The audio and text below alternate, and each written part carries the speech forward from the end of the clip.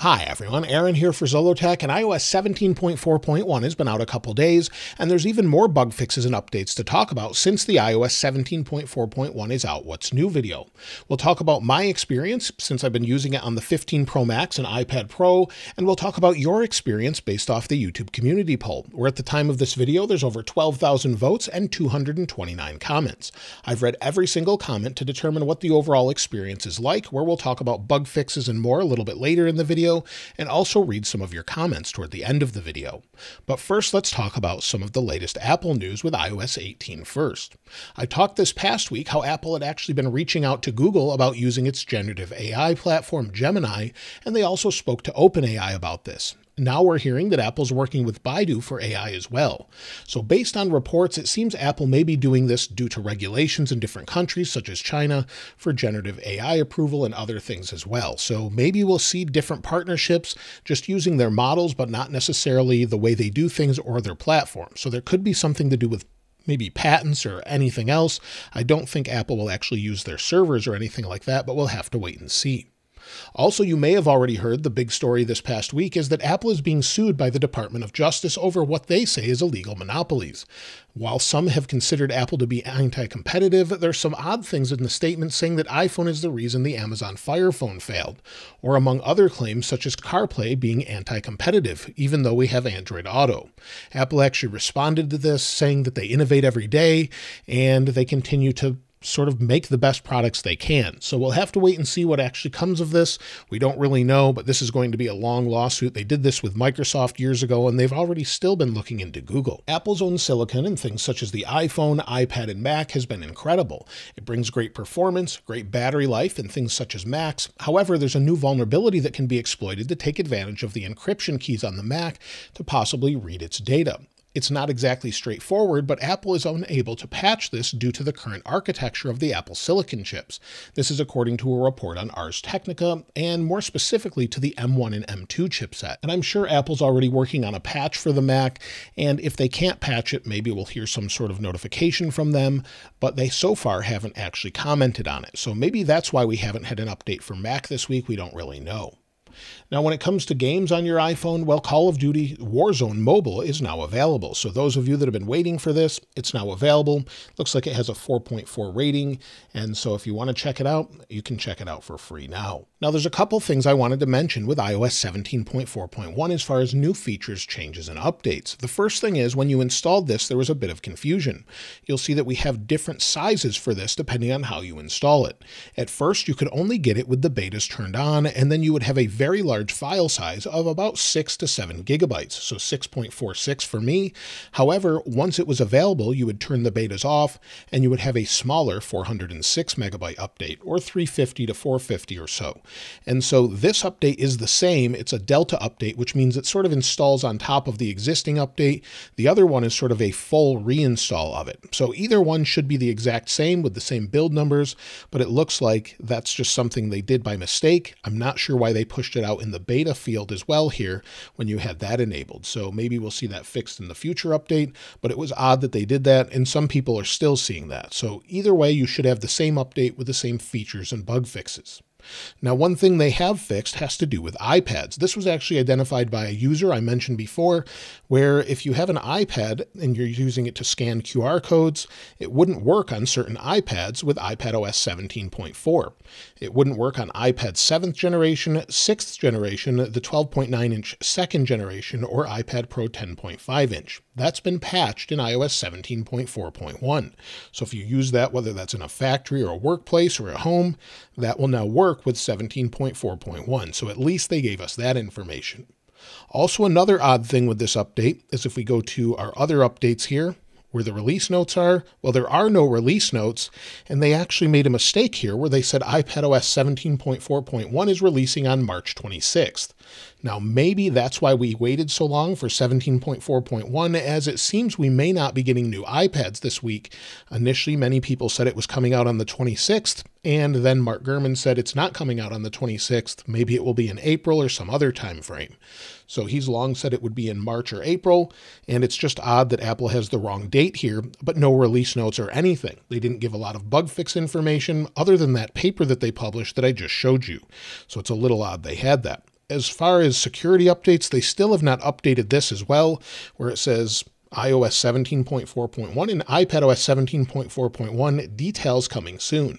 So hopefully they update this soon, but maybe they're waiting for the watchOS update or macOS update, maybe to do with that chipset or something else that they were able to patch. So we don't really know why they haven't updated this yet, but so far they haven't. Now this week we also got an AirTag firmware update, and they haven't updated it on their website yet, but it seems to have pushed out to most AirTags already. There's nothing you can do to really encourage it to update on its own.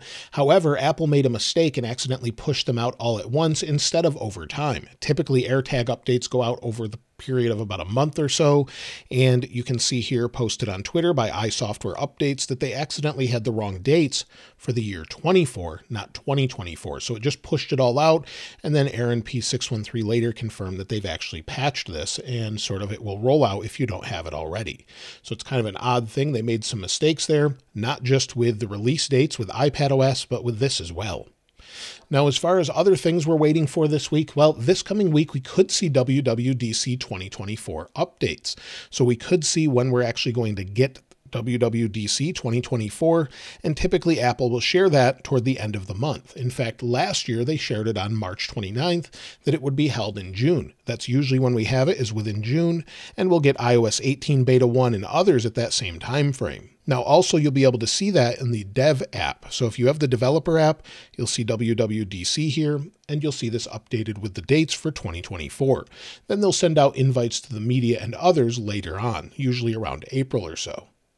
Now, as far as other updates, well, we're still waiting for iOS 17.5 betas, and I would expect those probably as soon as this coming week. I suspected last week that the reason we hadn't seen them yet is because they had to hurry up and get iOS 17.4 out to comply with the laws in the EU for sideloading. Because they weren't able to do that in the time frame they wanted, they pushed it out in early March, and then they're probably waiting for the betas to line up to sort of the same release schedule we had last year, which means iOS 16.4 was on March 27th, and then they released iOS 16.5 Beta 1 on March 28th. So I would expect probably around Tuesday or Wednesday of this year, we'll see some sort of iOS 17.5 Beta 1 update. And to go along with those updates, we're waiting for iOS 18, of course, and that's where we'll see the major feature updates. While I do suspect some changes with iOS 17.5 we'll talk about in a moment, we know iOS 18 is said to feature things such as an updated Freeform app, hearing aid mode, possibly for AirPods, as well as new accessibility features, new AI updates, RCS messaging, possible redesigns, and more. So we won't know about that until later, but it seems Apple's probably focused on that update. However, with iOS 17.5, we do expect some features, probably some that they removed from 17.4. Apple's already announced that true sideloading is actually coming to iOS 17.5 or maybe a later version this spring. And if we go to the website there, in Apple's developer website, this is sort of real sideloading where an app developer can load a different app from a website. So instead of having to have a third-party app store, they can load it from a website as well. That's coming later this spring, according to Apple. So that's the first thing we expect with iOS 17.5. Also, maybe some changes such as the podcast widget where we had it before. So if we add that, earlier betas of iOS 17.4 had the podcast widget changed to the background of whatever the podcast itself was, sort of to match the color like music does. So that's something that we could see. Also, there were mentions of HomeOS they removed. They changed the navigation bar on Safari. And also they had a stopwatch live activity that they since removed. That's something I would love to see return, where you'd slide home and it would go to the dynamic island. So all of those things are expected, hopefully in the future updates, as well as Apple Music SharePlay that worked with HomePod and Apple TV as well. So we could wait and see for those. We don't really know for sure, but I would expect something along those lines. Now, as far as bug fixes this week, other than what I've already mentioned, the alarm not going off bug seems to have been fixed. So if you have an alarm that was set, sometimes it wasn't actually alarming, and of course not waking you up in the morning. That seems to be fixed, along with the notifications where they're no longer squared off for me. So you'll see they're nice and smooth as we scroll up. Nothing's just jumping in, and they're not squared off. Oftentimes they would sort of square off and then go back to normal. That seems to be fixed for me. AirPods seem to be connecting very quickly and working well. Many people are reporting that not only do they connect well, but they also stay connected. They're not having dropouts or any interruptions in audio. They seem to be a little bit better this time around, or much better for some people. As far as AirDrop goes, that seems to be working much better for me. I know some people complained of it. It worked fine for me, but sometimes it was a little bit slow. But if we go to AirDrop, and maybe we'll AirDrop to this iPhone 15 Pro Max, we'll give it a second here, and there we go. AirDrop, and there it is. So it's working nice and fast as far as that goes. Also, one thing I wanted to mention is standby mode. Standby mode seems to be fixed as far as being able to adjust colors, sort of. So let me show you what I mean. Now, if we use this battery pack to connect standby mode, we'll bring it up here. There we go. Give it a second, and it connects, and now we're in standby. There's an issue with this, but it also is fixed in some other ways. You can now adjust the colors on things. So if you press and hold, of course, you can adjust your widgets or whatever else you'd like. However, we'll go back out. If we go over to maybe the clock here and press and hold, once you've adjusted the color on it once, it doesn't seem to let you edit it again. That's actually a bug. So it will let me adjust the color, but now I can't actually go back into it and edit it. If I tap on it, it just doesn't do anything. And this is actually a bug that's still there. So there are bugs that still remain, as I'm showing you here. However, the volume slider bug is still there for some people, not for others. So not sure why that's not fixed. Also, I've heard a couple people say the Files app is very unreliable. It's actually been fine for me going into Files. So if we go and share this photo I took, some people are saying that it sort of just crashes and doesn't work properly, whether that's airdropping it or something else. So if I airdrop it over to the iPad, it seems to work okay for me. It airdrops just fine, and there it is. So it's not a problem for me, but some people are saying Files has some issues. Also, people say that connection overall has been spotty. However, there's been a lot of outages around the United States anyway over the past week or so.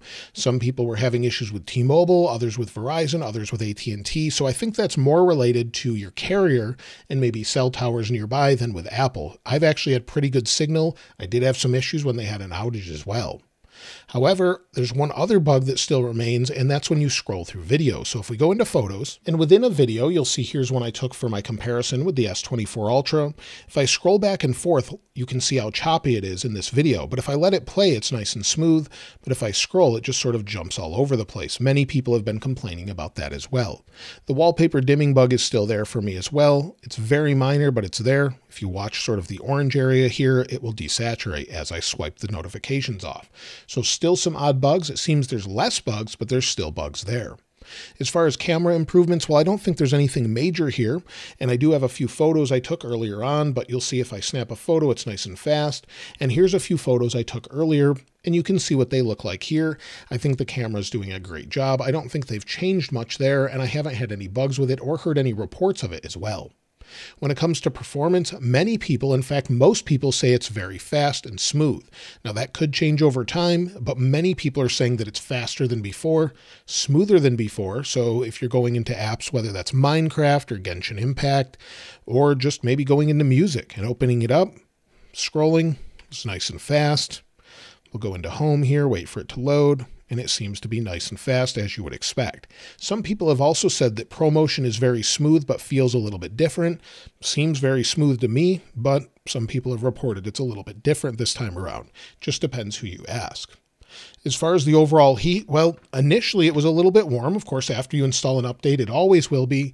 But for the most part, it's staying much cooler for most people, even when doing intensive tasks or charging where it's expected to heat up a little bit.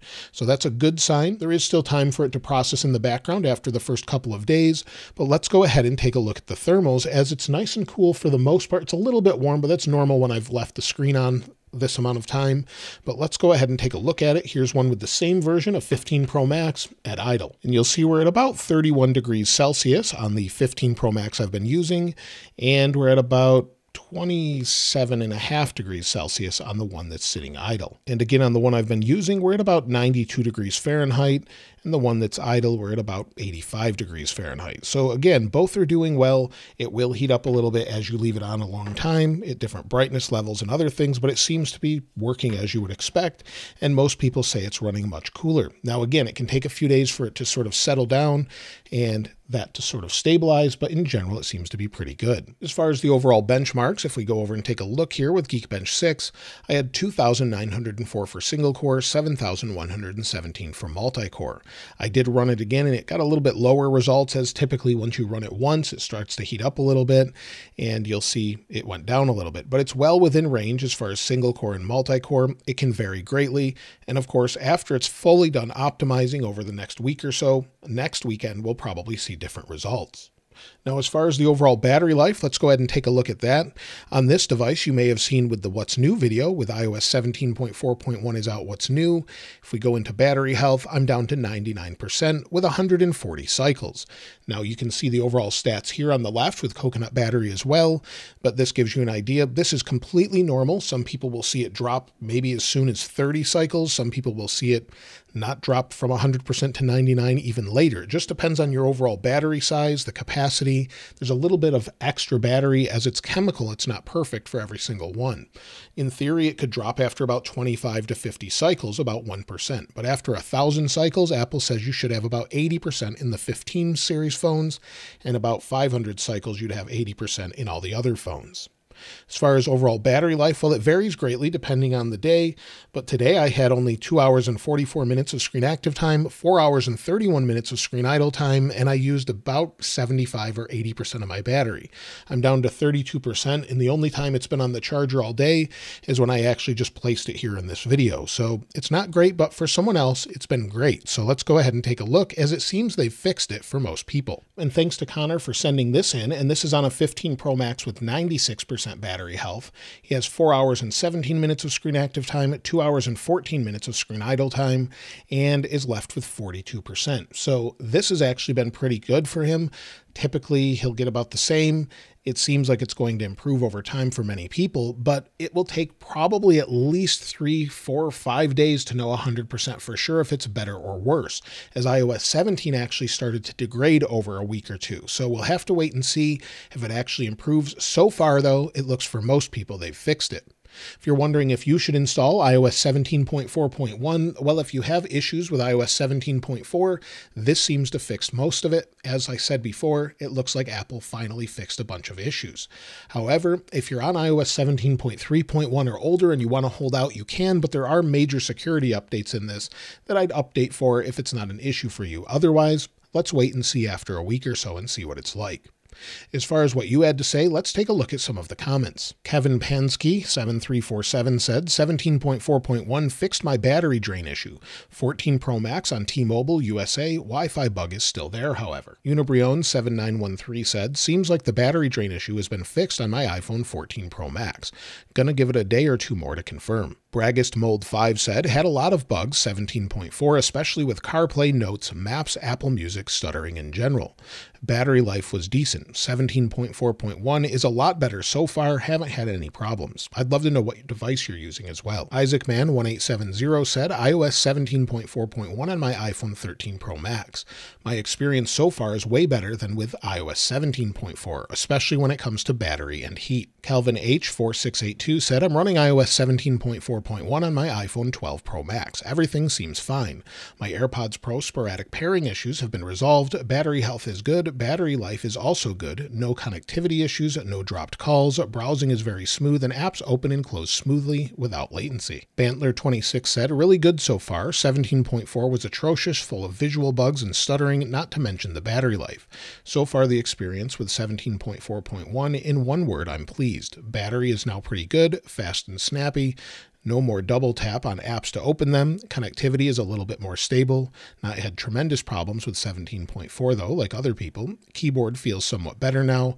Oh, and my favorite, YouTube got fixed finally. Text disappearing while changing the theme from light to dark mode, plus freezing. King Kiro said, iPhone 14 Pro Max, iOS 17.4.1. Not overheating so far like with the previous version. Smooth and snappy, overall really good. So that's everything with iOS 17.4.1. Hopefully we see macOS 14.4.1 along with watchOS 10.4.1 and the tvOS and HomePodOS updates as well this week if there are major security updates. So we could see that. And of course, the overall experience with iOS 17.4.1 hopefully will continue to get better and better and improve after everything's done processing in the background. I'd love to hear from you as far as what your experience is in the comments below with iOS 17.4.1, and of course I'll link this wallpaper in the description like I normally do. If you haven't subscribed already, though, please subscribe. And if you enjoyed the video, please give it a like. As always, thanks for watching. This is Aaron. I'll see you next time.